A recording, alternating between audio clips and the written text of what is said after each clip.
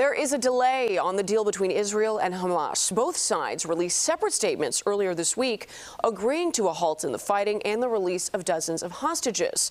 Although this was potentially planned to start today, everything is now on hold until at least tomorrow.